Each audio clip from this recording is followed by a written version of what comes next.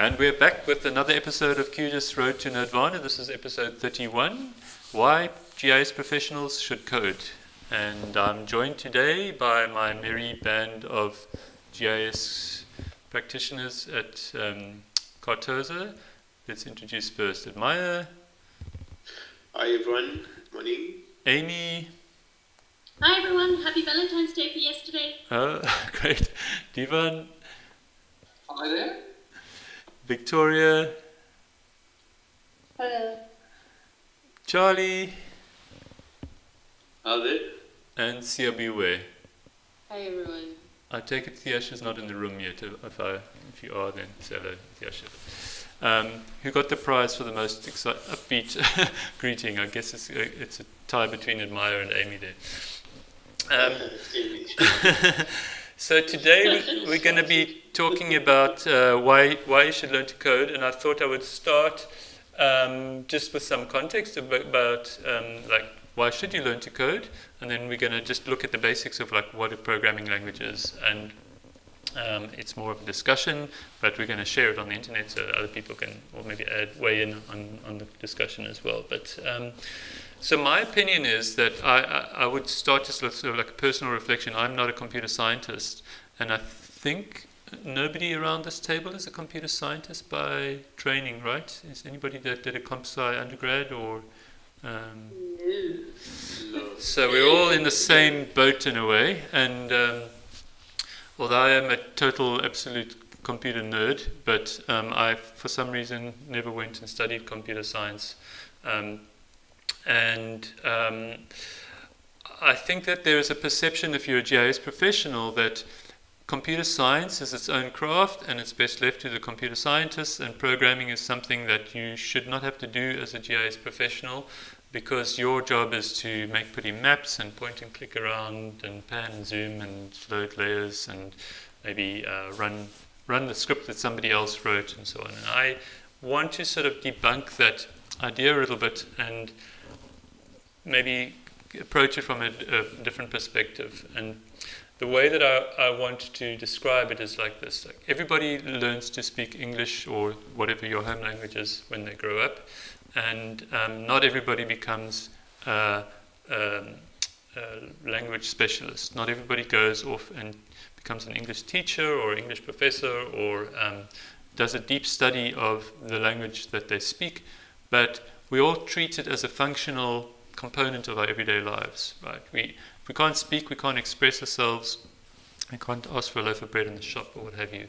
And when we're on a computer, the language that we converse with is, a programming language usually. And if you want to be fully expressive, you can do a lot of things just by pointing and clicking around, but it's like kind of learning like just the basics of a language rather than being able to fully speak it. So maybe Charles and Admire and Divan, those who've already done coding, maybe want to add something like to the thought of of like that computer programming is not a vocational thing that should be only done by computer scientists, but should be something that everybody knows. Would you like agree with the statement or disagree with it because you've never actually used to program in your career? Who goes first? Does mine go first alphabetically? You can go, Charlie.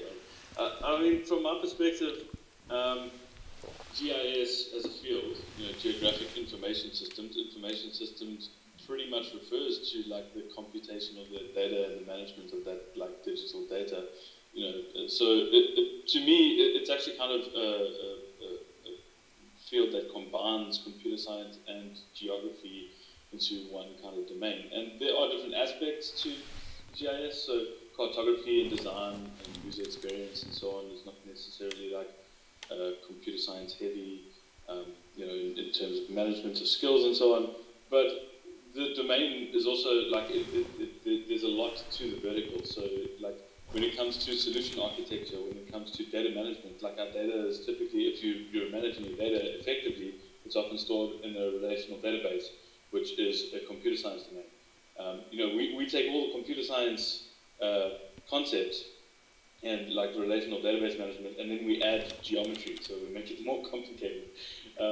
Then, there's the management of large data sets like aerial imagery and so on. There's the solution architecture, like if you think about OGC standards, like and web services and so on, like we as like if you're a solution architect anyway in a GIS field, you essentially have to be a multi-domain specialist. You have to understand and manage web servers. You have to understand and manage web services. You have to understand and manage spatial data geometries. Projection information or coordinate reference systems. Like there are so many aspects of it that are like interrelated with computer science itself. That just thinking of GIS as its own kind of concept. To me, GIS, like I said, is just computer science and geography kind of combined into a single field.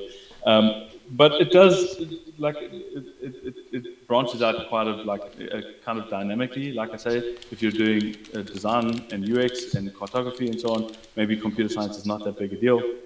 If you're going into things like remote sensing and you're using things like machine learning and those kind of algorithms, you're doing a lot more kind of like theoretical computer science in that domain. So it does kind of like depend on where you sit on the scale and what your kind of day-to-day tasks are. But I think in terms of like, firstly, like the technological landscape is changing. So actually learning and memorizing commands to give a computer is not as much of a requirement as it was before. You're getting low-code tools and like model builders and so on that like, they allow you to express computational logic in like a much easier to use interface, which is great. And almost everybody needs to develop that skill for data management, for automation, for consistency. Giving computer commands through a command line interface, to improve efficiency and so on, that's kind of a requirement as well. So there is a lot to it. But basically, even if you don't develop like the specific skill of a particular programming language, connecting to an API, building plugins, and that sort of thing, at least understanding how a computer processes information, how that logic is structured, is an absolute necessity to me anyway. Like I suppose I sit on a different scale to most other people in that, despite not having formal training in GIS and not having an undergraduate degree, I got to be a GIS specialist just because I was a computer nerd. And I started working in the field just doing data capture. So, like, if you want to be an effective GIS specialist, to me, the computer science aspect is like probably as important, if not more important than, general GIS concepts in order to be like highly skilled and effective. And like, at least to move forward. Like I said, it does depend on your kind of area of expertise or your specialty and your day-to-day tasks. But for me, it's just kind of like a critical skill that people need to work towards. Like, if not like a specific skill, like web development or so on, at least that computational logic, that ability to automate tasks for the various reasons that I specified. And that's my 2 cents on it. Cool. And how about you, Admire? Do you think that one can escape ever needing to code if you want to be a GIS professional? No, I don't think so. I think there's a synergy between the actual GIS work that you do and running computer science. In most cases, you would find you need to automate a lot of tasks. And the way that they automate tasks is like, as Charlie said, that they are like low-code tools like Model Builder. But sometimes you'd find that they are a bit limited in terms of the context in which you can use them. So it would be quite important for people to basically understand a bit of coding, just to manipulate like Model Builder scripts to your own preference. That might help them a lot. And also, there's a lot of computational science that are involved, like, for example, in map projections. Just for you to understand what's actually happening there, you need to know a bit of background in terms of computer science as well. And as we can see these days, there's a lot of computer scientists that are migrating to the field of GIS because it is quite easy for them to grasp the concepts of GIS than the other way around. But it's also important for GIS practitioners to also aggravate towards mastering all the programming that is available in the computer science world. And it's not only about just writing the code. Maybe just reading it and understanding it is also a very important tool to have as a GIS analyst, and then you can maybe hand over that tasks to someone who is well clued up in understanding the different concepts that are there in the computer science. Thanks, Edmar. And Divan, have you got any thoughts to add to the rationale of why you should learn a little bit of coding?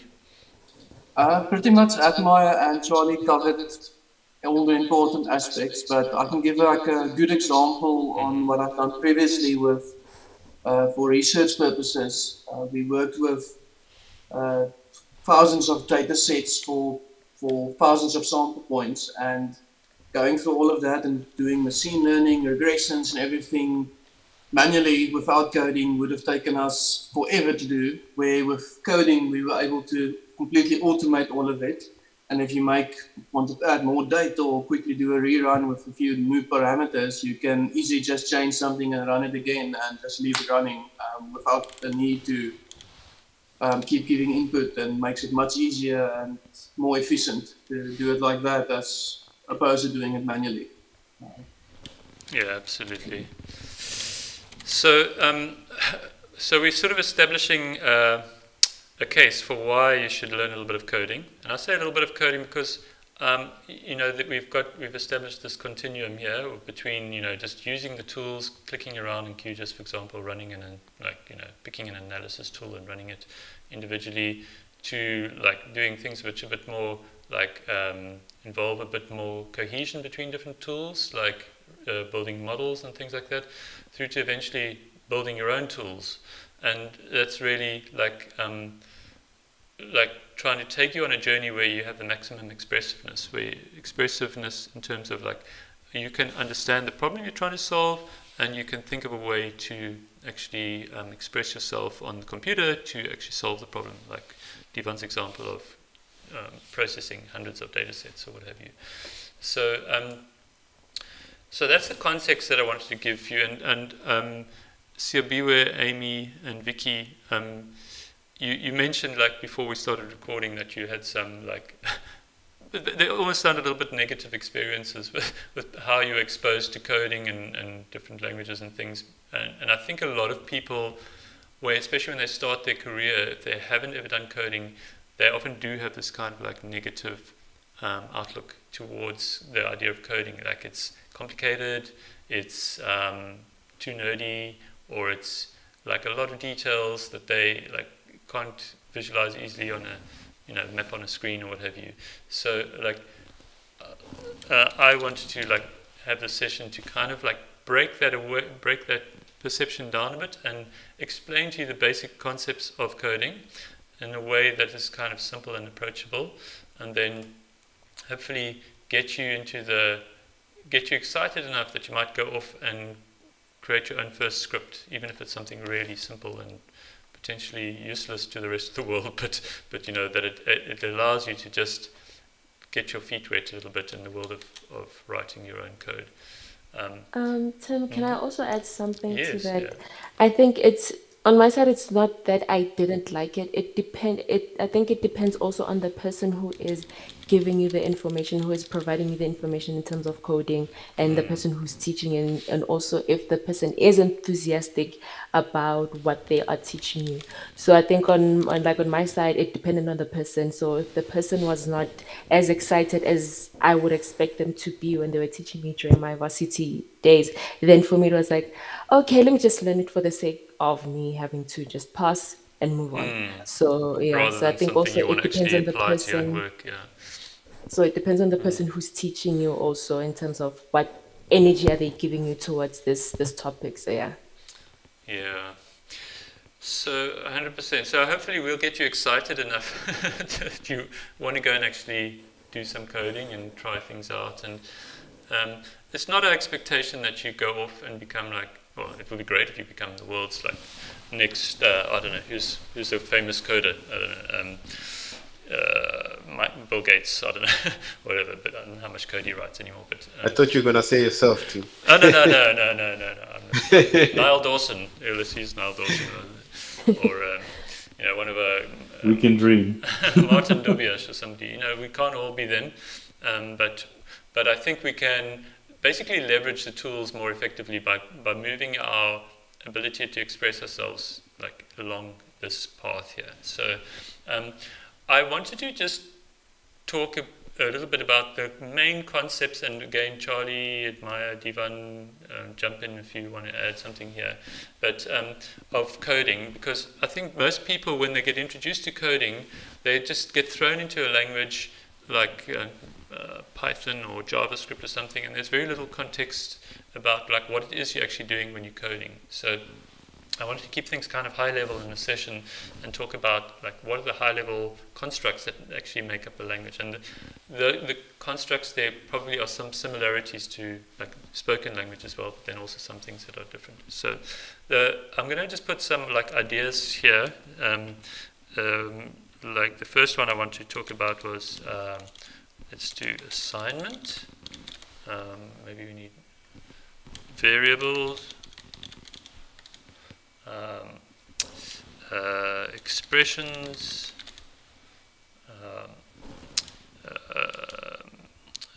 iteration. I'm sure I'm leaving some of the other key building blocks out. Conditionals and commands. Conditionals, yeah. Let's just call it conditions to keep it simple, yeah. What did you, Admire, you said something else as well? Functions. Okay, yeah. Functions, and for good measure we'll add classes as well, just to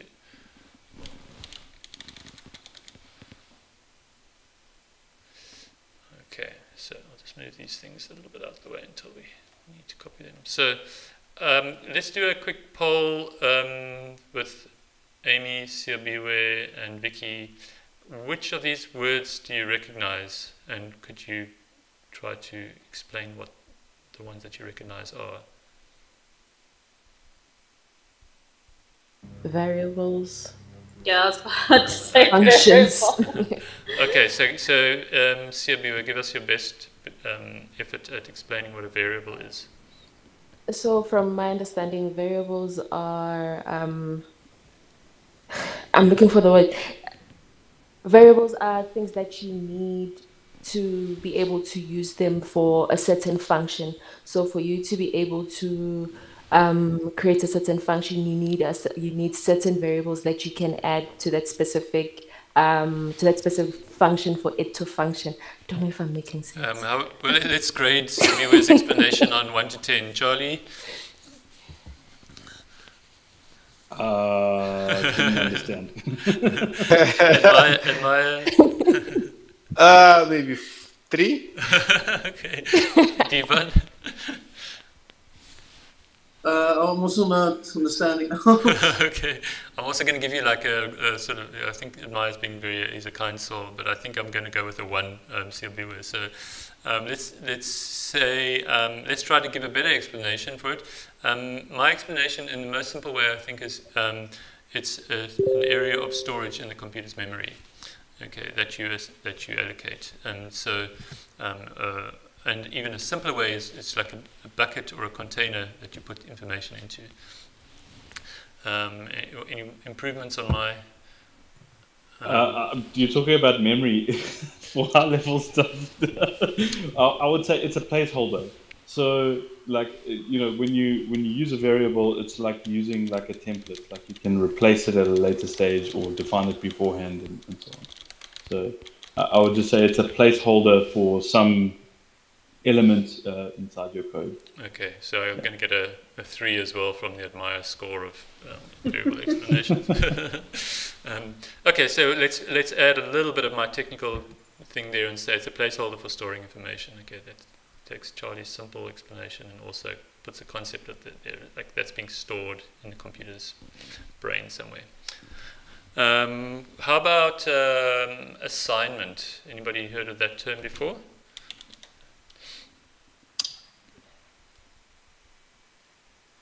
No. No, Vicky?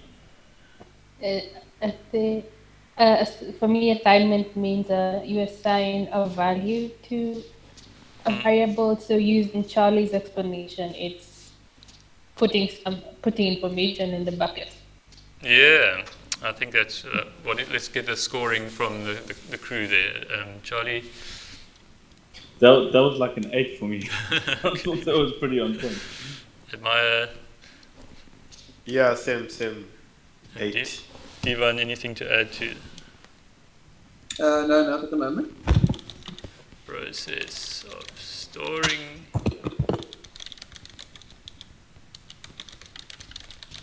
I think if I can't write it in my box, then my explanation's too long, right? Let's just say, let's take out this fancy terminology of this is storing information in a variable. How about that? Just change the font size to like 6, and then the older fogies can't read it. Fine. It's already at 62, so I've got lots of shrinkage possibilities here. Okay, cool. So basically, the assignment is the process by which information gets put into a variable. And if I flip this around, I can actually put a little arrow like this between these two things here, and make it like a bit more friendly looking like that. Maybe you could add it as well. One example of an operator that could be used to do the assignment, like an equals. Okay, let's put the term operator here. Well, yeah. Doesn't an operator fall within a function? I would say functions use operators, but operators actually operators are also function if you want to get fancy. But yeah, I think they're two discrete things. Let's we can go into that a little bit. Let's do that. So, what is an operator? That's Admire, do you want to give a nice explanation of what an operator is? An operator is, I would say, it's an assignment that allows you to equate to something. Like, for example, an equal sign, you'd say, I want the left-hand side to be equal to the right-hand side. So that's the operators that you have there. I think a combination of your explanations there. The key thing Admire said is sign, so it's like a mathematical sign. But the other key thing is that Tim mentioned it's like its own function. So it's just like a mathematical function that is, represented as a sign in your code. So modulo is a percentage. A caret or whatever is, a power to, exponent. So mathematical operations essentially. So greater than, equal to, less than, min, max, and so on. Sometimes can maybe be like included in operators, but they're typically like separate functions. But your basics are equal or not equal to modulo and that sort of thing. So mathematical sign is like the oversimplification of what an operator is. Do and an or fit in there too? Yeah. And I think if we're keeping it at a high level, I think we can just say they are, I wanted to write tools, but they're things that let you compare and manipulate variables. So for example, I can take some information and put it into a variable, or I can take two variables and find out, are they the same thing, are they different things, how are they different, is the one inverse of the other one, is the one bigger than the other one, smaller than the other one, what have you. They're just basically things that let you, like almost, if I take my arrow here, I should actually use an operator to do an assignment like this.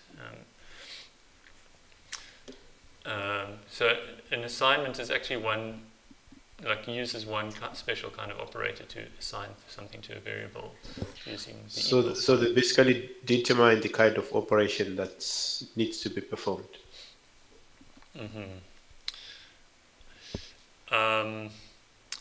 How about this idea of an expression?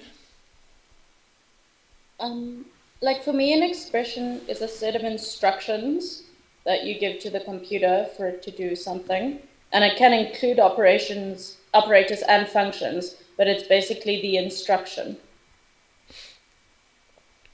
Hopefully that makes sense. Yeah, I think that's pretty good. Anything to comment on that from Charlie, Divan, Admire? I think instruction, like as a high level, like explanation, is pretty good. I mean, you're combining a series of like functions and operators and variables into an expression. So if we took this 3 blocks together, the process of doing the like compare A with B is an expression, right? It's saying like, yeah, like you said, like an instruction to the computer to take these 2 things and do some operation on them. Did I just make a square now? Oh god, hang on a second. So we could actually draw a little box around this set of things and say that if we let me put that to the back. Context menu is not in Portuguese. Oh no, there it is now. Oh, some of them didn't get translated. Yeah. No translation for that line. Para trás. Okay, that's what I need. Okay. So if we put these things here, like this, in a group, like an expression might be let A equal 5, something. So that's an expression to say, like, I want you to do this specific set of tasks or this specific task. But doesn't functions also fall into expressions? Well, isn't a function just a collection of expressions? You could have a function that does count the number of words, and then your aggregation functions and all sorts of different functions get applied to variables in an expression, I would say. Yeah. I would have just said like a function is just a convenience way to combine many expressions together in the same, like in one unit. Or no? Well, they're not really mutually exclusive. Like you use expressions in functions and functions in expressions. Expressions can be functions. I mean, they're building blocks of each other, right? But I mean, yeah. Well, I should rather say. And then you get spaghetti code. I should rather. We'll teach everyone about that later. Yeah. We've got to do some spaghetti.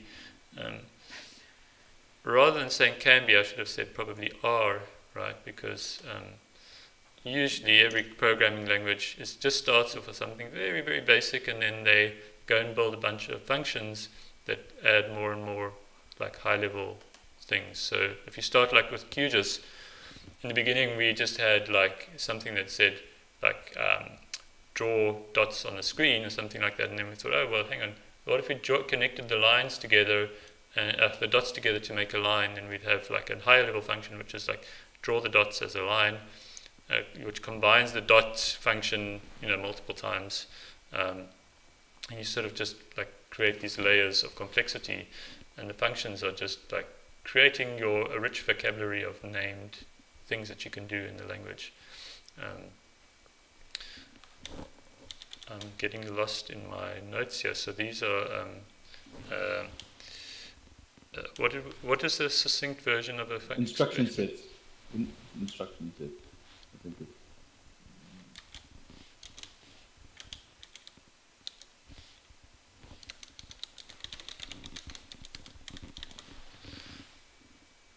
okay, and then this one we can say is a group of expressions. I think they're probably, the purists are probably moaning at us from the side saying, well, that's not always true, but for the general case,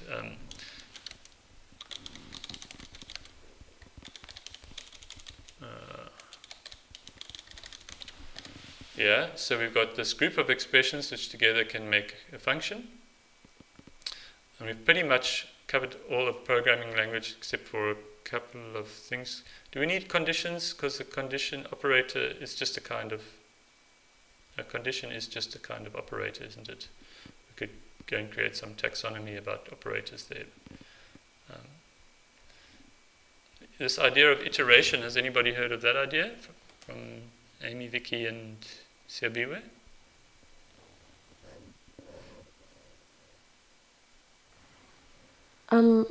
Is it not running a series of, for example, expressions? Thinking when we use. Hello? Yeah, okay. Can you hear me? Yeah. Oh, okay. No, I was thinking Yeah, we that can could hear it you, Silver. could it be like running a series of expressions? For example, say maybe you want to look at like, so you're running a series of expressions until you're able to get some sort of results from it. So you have like an expression, probably maybe you want to look at something about climate change, and then but you have an expression that you're able to use, and then you're running those different iterations until you're able to get to that particular answer that you need or some sort of result. Yeah, I think, I mean, if we wanted to make it more simple, we could just say repeatedly doing an action or a set of actions, right? It's just... It's a loop. Yeah, it's a loop. I mean, that's the simple definition, I suppose.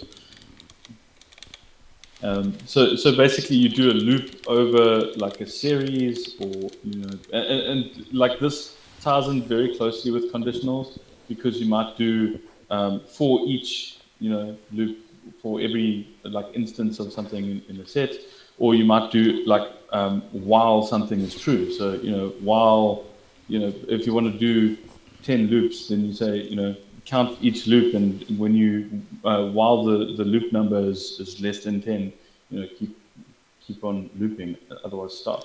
So that's the simple kind of...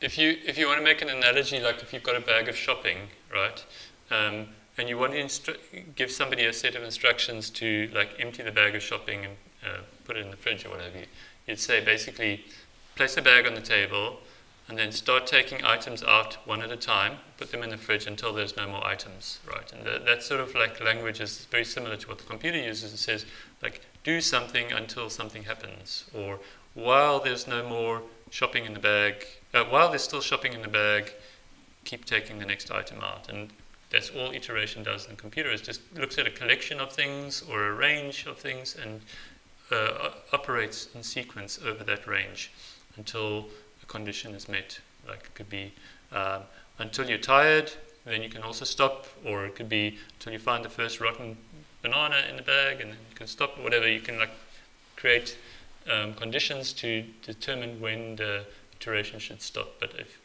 the condition is not met, then the computer just keeps on repeating that same action over and over. We had, I sort of feel like conditions should be in the picture somewhere, but anyway, I can't find a good home for it quite yet, and I don't want to make just put it under operators. Yeah, maybe we'll make it like, give it its own color and give it a smaller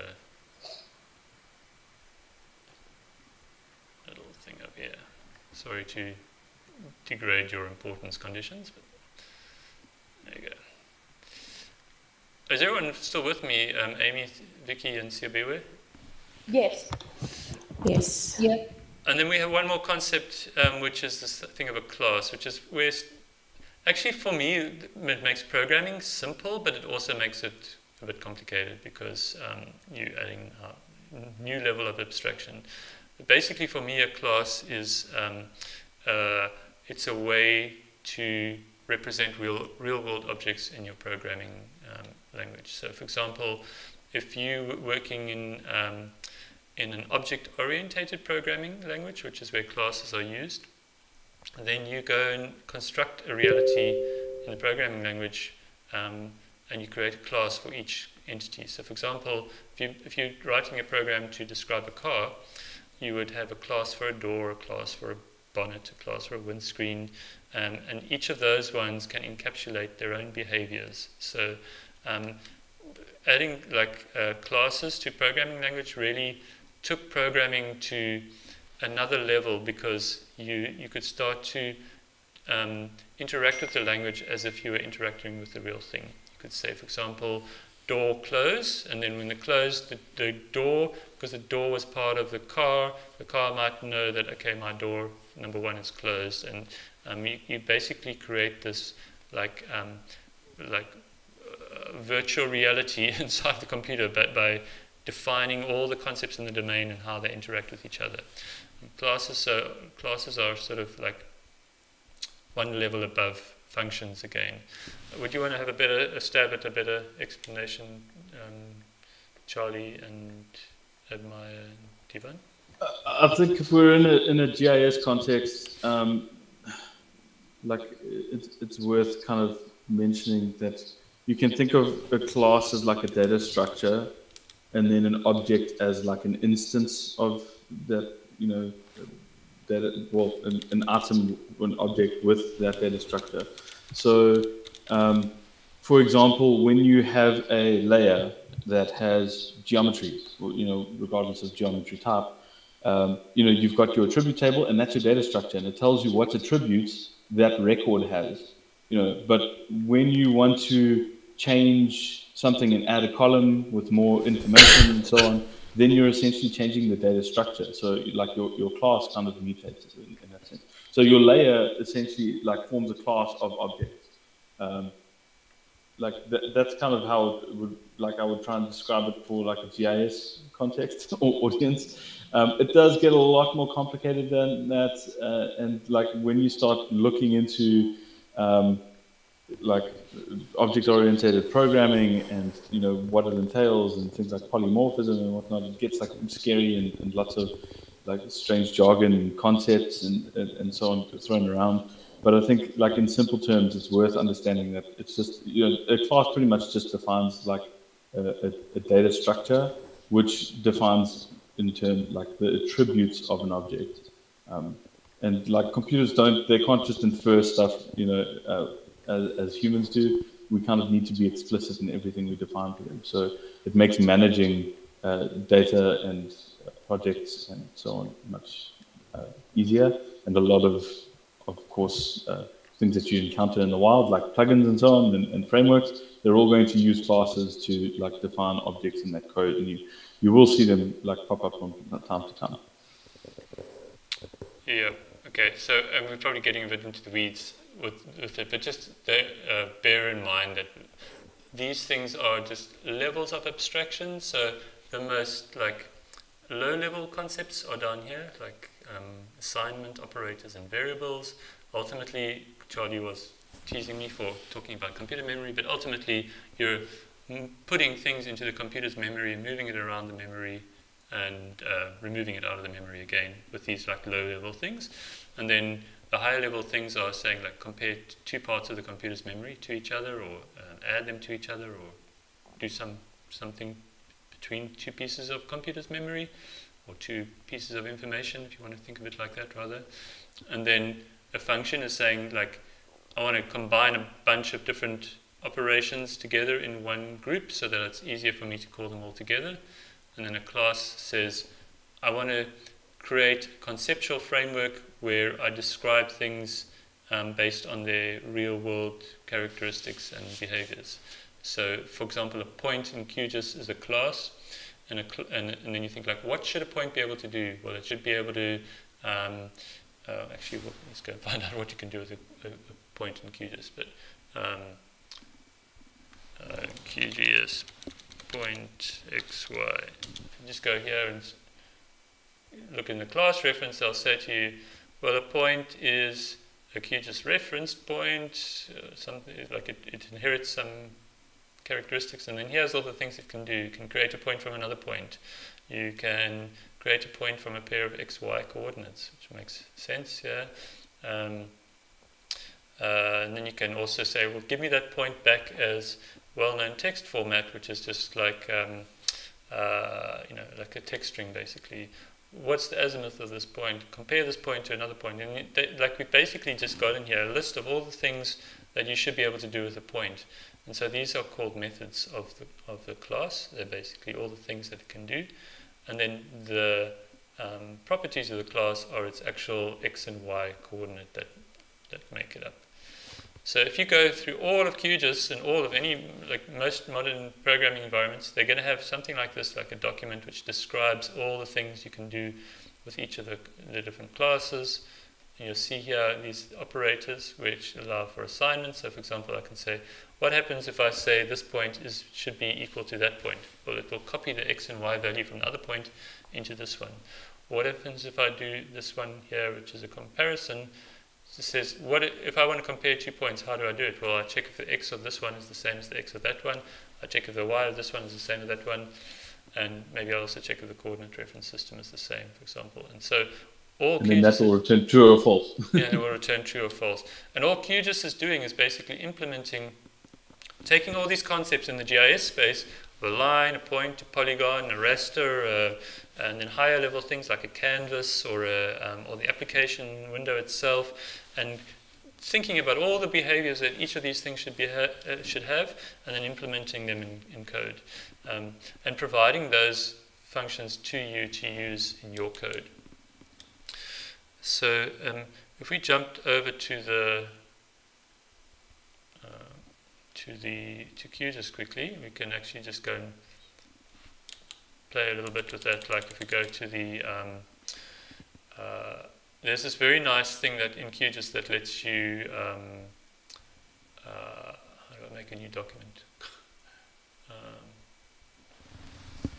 That lets you basically like do some simple coding without really needing to go through all the process of getting a coding environment set up and everything. There's the plus button right there.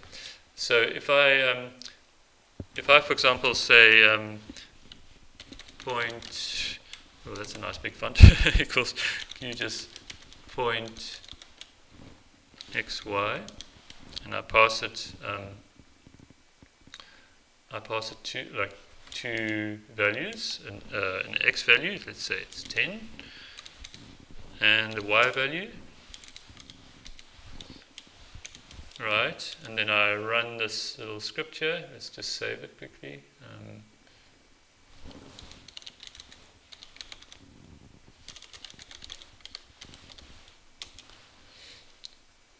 Okay, so I save that and run it. Then is it running the right thing? Okay, so it didn't actually do anything because it just basically created this point and then kind of like exited. But if I said like print, now I've got all those, remember all those functions I was showing you there? Like let's go to the WKT one. I think this is the C++ API documentation. Yeah, it doesn't matter. Yeah, it'll be this. Yeah. We could actually go to the QGIS Python API. So for anyone like getting a bit confused, like basically QGIS has another layer of abstraction on like the lower level programming stuff that produces this Python API, and that makes it easier for people who don't know like various programming language to like. I mean, it uses a lot of the same concepts, classes, and so on, but it abstracts it to make it easier to work with. For a wider audience, essentially. So if we do, I'm now in the Python documentation, you'll see that it's looks different, but it's actually got the same concepts in it. So for example, there's the ASWKT and all these other things that you can do with it. It's just laid out a little bit differently to the other one. And if you go look at any particular one, you see, for example, this ASWKT will return a well-known text representation of the point. For example, it might give you something back like point xy, with x and y being the latitude, longitude and latitude of the point. So if we go here and we say point.aswkt, and then we just print that out. Let's see what happens. So what it did is just printed back my point for me there. And make that a bit bigger so you can see it. So, like, knowing these basic concepts of coding, like, we can actually map what I did to some of these things, right? So, for example, what is point?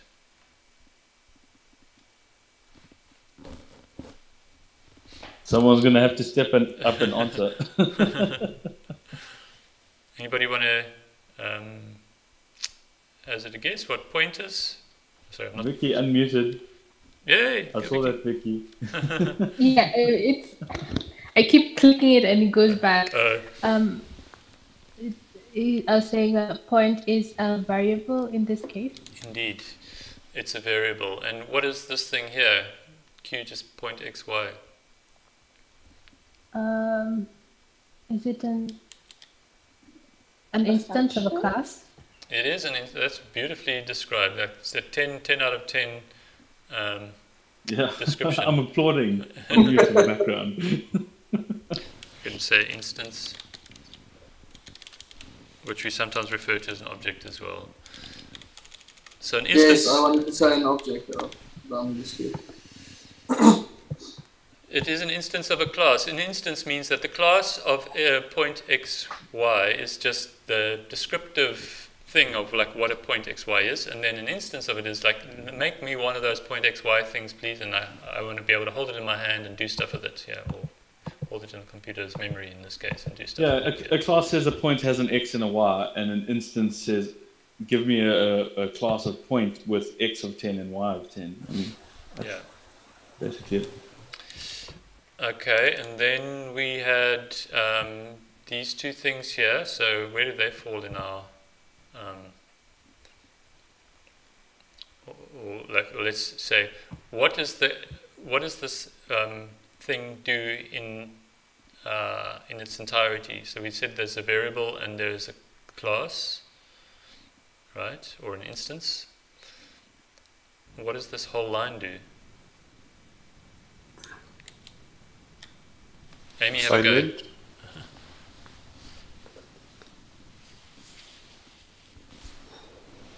Is it in reassigning? Exactly. Assigning. Yeah. So okay, I'm lost. You lost or you lost? I'm lost. You're lost. Okay. So let's go over the point we agreed is a variable. Are you agreed with that? Yes. QGIS point xy we agreed was a class, right? One of these things. It describes like what a point should do, right? Yes. And then this whole piece here is an instance of a QGIS point xy, because we've said like make me a new point xy and set the longitude to 10 and the latitude to 10. Does that make sense for you? Mm-hmm. Yes. And then having this little equals here, it's called an assignment. It says basically, take that instance that I created. If I didn't assign it to something, the computer would just basically generate it and then throw it away again when the program stopped running. But, well, not when the program stopped running, but when the line stopped, when you moved on to the next line of the program. But having this here, I can say, actually, I want to make this point thing and I want to assign it to my point variable. Yeah. I could call this anything I like. Let's call it Abby's wonderful point. Okay. So I'm just assigning this concept of a QGIS point into this thing here, which is like a bucket, the Abby's wonderful point bucket. Mm-hmm. Yeah. So you with us now? Yes. I'm following. Okay.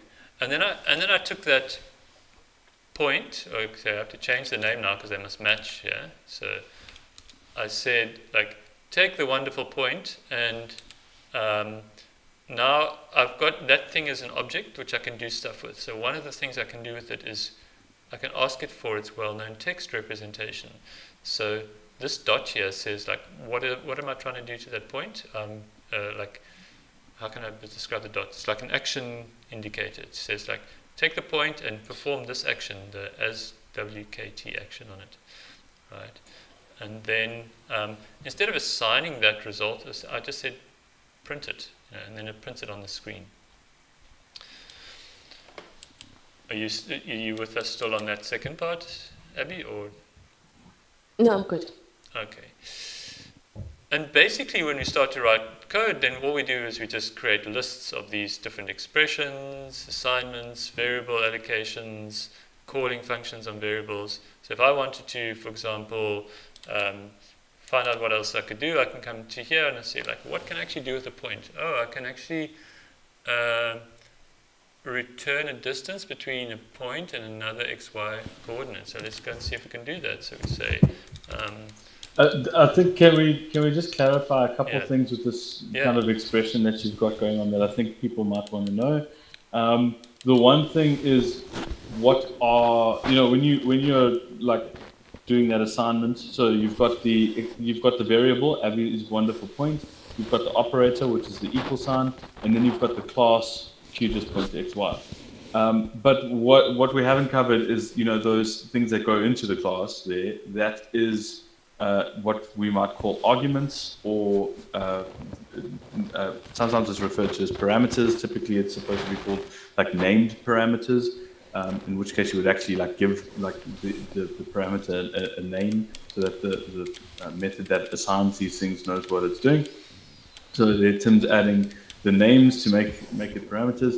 Arguments are typically just like positional, like argument 1, 2, 3, 4, whatever. But we haven't really covered arguments for anyone who was wondering what that was. And then the as well-known text that's being run at the end there, that is a method, which is essentially just a function that belongs to a class. So a class itself has a series of functions, and we call those methods. And that's why it's got those brackets, the parenthesis at the end. So as well-known text, and then you have to use the parenthesis to indicate that it's a method. And that particular method does not actually take any arguments or parameters, so it's blank. If it did take, like as distance that Tim's going to talk about now, you might take 0.1 and 0.2 as arguments. So that's basically like the structure of this entire expression. So the method itself is pretty much just a function. You can just think of it as a function that belongs to a class. And those are just elements that I think people watching might have been wondering what they were. Yeah, so this method takes some different arguments. I can see what the arguments are here because it says it needs an x and a y. Yeah, and so I can pass those arguments here, and then if I run my program, I just save it and run it again. Okay, it says, oh, I did something wrong here. Let's see what I did wrong. How do I get the embedded syntax to not? Okay, it wants it all to be together there like that. Let's just go like that. Just save it and run it again. And now I've calculated the distance from the point at 10, 10 to the point at 20, 20 by just calling this method distance, and I gave it in that method the arguments it wanted, which were where the new point is that you're trying to measure to. Yeah, and so then it becomes like programming just becomes actually kind of, well, a lot of programming is kind of this fun thing of just like exploring all these things that have been made available to you in what's called the API, the Application Programming Interface, which is a kind of unwieldy term for like the list of functions and methods and classes that are available in a programming environment. And then you can start to really have fun. You can say, well, let me just try I don't know, let's pick a random thing here and see what like the square root distance is between 2 points or what have you, or how can I project this? Just like exploring around here and seeing all the things you can do. Which is like when we started the conversation, that's how I landed up making this, because I just said, oh, you know what, I can create a coordinate reference system on the fly, or I can tell QGIS to pan the canvas and take a snapshot of it. So like how can I like chain all those different functions together to start making something interesting or something that solves my problem? And really that's all programming ultimately lands up being, is just defining a collection of instructions for the computer to run in sequence so that it solves your problem. I think maybe it's a good time to stop because we're going to start going into a lot of detail and so on. And I really wanted to just do like a high level thing of saying like, maybe programming is not actually so scary if you just can get past some basic terminology. Like I'm learning Portuguese and I'm really suffering because I'm like I have to learn all this new terminologies in grammar, for example. Once I understand like how the framework of the language works, it's a lot easier for me to then learn the language itself. And the same with programming. If you understand these basic concepts, then you should be able to go to any new language and kind of like look for how do they do assignments, how do they do operators between variables, how do they create, like what does a variable look like, and once you know all those concepts exist, you can just go look for them in the language. So I'm going to stop recording, but like with post-recording we can actually go and do a little exploration, and I'm going to try and write some like hello world thing in R, which I've never programmed in before, and see if we can look for these concepts here and just kind of find them in that language and use them to do something simple. Charlie, you want to add something? Yeah, I think just to like, so that people don't get scared off from programming. I mean, you saw Tim there had like a syntax error, and like debugging and problems popping up in code is common. It happens to everyone. So if you get frustrated while learning, that's normal. But I think it's worth like, adding like abstraction to it in the sense that, essentially programming is just issuing instructions to a computer. So when you use a computer program that's graphical and you click a button, it just performs some series of actions that sends a command to a computer. So for example, with the File Explorer, when you double click on a folder, you tell the File Explorer, go into that directory, which is change directory command from the command line, and then list the contents, which is a separate command. So because things are chunked up and everything is more explicit, you have to do things. You have to chain multiple commands essentially when you're programming to perform what you think is one action, like opening a folder is actually open and list the contents. So it gets like, initially it might be a bit of a struggle that you assume things should just work in a certain way and you don't quite.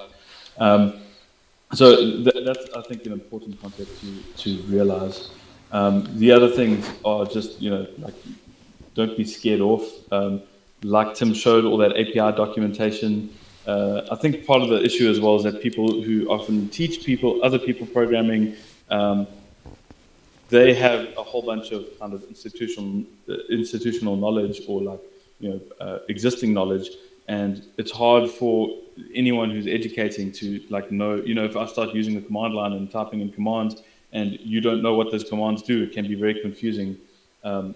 And it's not that anybody knows these commands by magic. Part of the challenge with programming and using command line interfaces is that you don't have buttons that have tooltips that tell you what they do. You have to learn all those commands, which just really comes from experience and from like referencing the documentation, which is why Tim brings it up here. But also, I think when people learn from others, it gets a bit challenging because you just assume these people have some sort of superhuman capability that they know all of these things off the top of their head, but it really is just time in the saddle.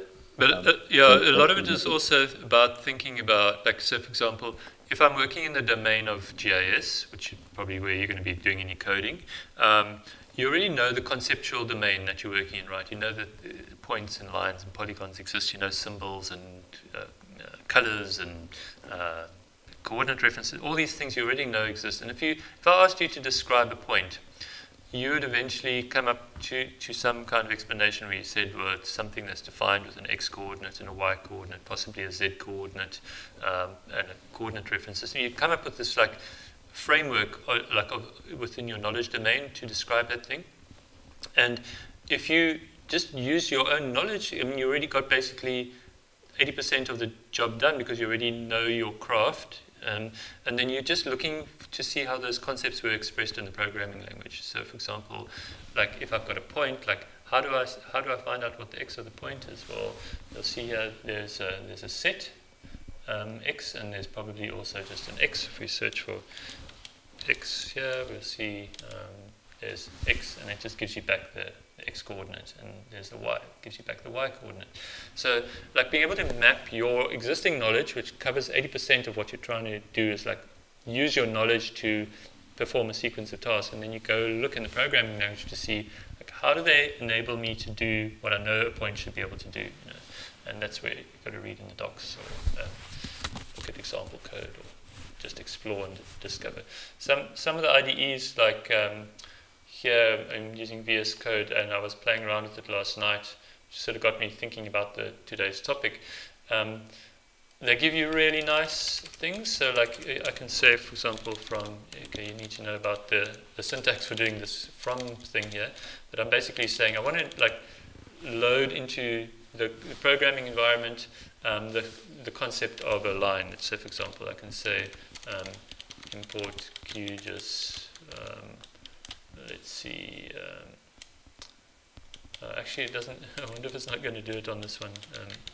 It's because your libraries aren't loaded in the current Python environment. On my laptop, they were just automatically there. That's what I was going to say was really nice about it. But so you have to set your interpreter here. Yeah, it was just all automatic on my other machine. But once you've pulled something in, like if I've got a point, I can say point. It should be able to say equals QGIS you see that it's sort of like finishing the word for me. Okay, it's not doing it like I wanted it to do here. Let's just put like that, and then if I say point dot, okay, on my laptop it like gives you the list of all the things you can do with the point, but I've got to go and configure something in my programming environment. If you do that in the QGIS console, it should do that. So if I say Abby's wonderful point dot, okay, also not set up. But if you go and spend a bit of time, you can actually get it to, like, when you type that dot, it will give you the listing of all the things here that you can do with that dot. I just didn't have my machine here prepped properly for doing that. Only last... I think also... Yeah, okay, yeah, go ahead, Charlie. If you want to bring up your draw arrow diagram, I think, you know, like even just getting started, the one thing I would suggest to people is firstly identify like places where code has a value, like iteration. You know, don't go and, you know, manually process, you know, 60 points in a file or something. You know, try and find a way to iterate over them individually, and you should be able to find snippets of code online, Stack Overflow and so on, or like just ask the community channels and people will actually help you more than likely. And then if you take those snippets and you execute them, don't do, I've seen a lot of people just kind of like copy and paste code blindly or swap out a parameter or variable and be done with it. Like, I think it's worth taking the time to look at these elements that have been identified in this chart and then like read the code, figure out which elements are, you know, are what, you know, what is an operator, what is a variable, what is a function, and then understand what the code is running. And then you will actually build your knowledge and your skill just by being able to read and understand what other people's code does. And it helps when you, I mean, one of the greatest skills with coding and programming is being able to take other people's existing infrastructure, like plugins and so on, and customize it to your needs. So, like, you know, you don't have to do everything from scratch. Building on other people's knowledge and expertise is also like a pretty viable route. You just have to be conscious about like paying attention when you're doing it and not just, you know, paste and enter. Yeah, that's why open source is so exciting, because what you do is, like, every time you install a plugin in QGIS or something like that, somebody's actually sharing a bunch of code with you that you can actually go look at and copy and like adapt to your own purposes, and like it just opens up this huge world for you of capabilities that you'd never have if the code was not being shipped in a way that you could read the code. So yeah, maybe we can just wrap up here by saying we're not asking you all to go off and become computer science experts, but I think in your career path, like, learning enough about coding that you can use it to, like, pragmatically solve your own problems is really what I'm after. And to do that, you need to dabble and play with it and not be scared of it, and understand the basic framework of how coding works, so that when you're looking at it, you've got some, like, basis of understanding rather than just seeing it as lines of gobbledygook on the screen that just make no sense to you. Are there any final questions or thoughts before I stop the recording from the GIS crew?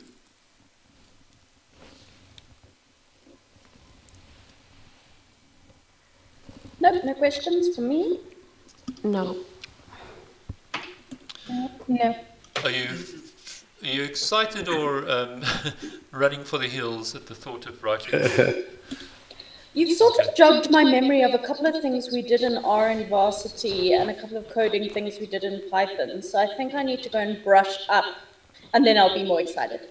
3,000 lines on my desk Monday morning. Sure.